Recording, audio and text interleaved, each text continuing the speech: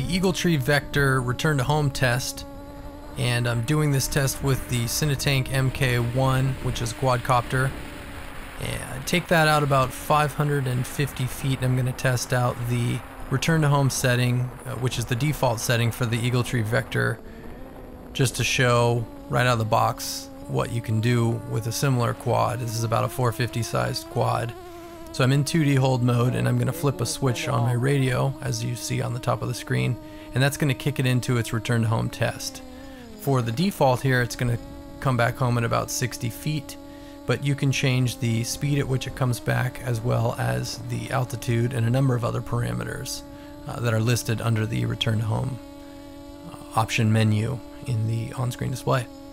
The rectangles that you're going to see coming up on the ground, the larger of the two on the right is where I took off from, and that's where the craft is trying to get back home to. It uses your GPS coordinates from the home position to bring it back home without any control over the controller. So I'm completely off the sticks right now.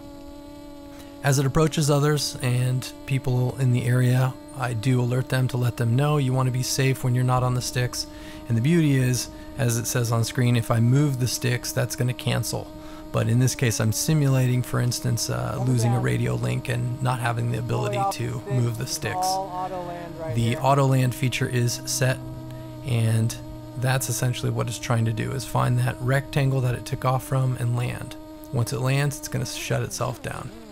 So you can see it landed basically on this door frame that we use out there that I took off from, and about 1.5 feet away from where it took off. So even though I've turned direction and flew out, it knew where to go, came back, landed itself.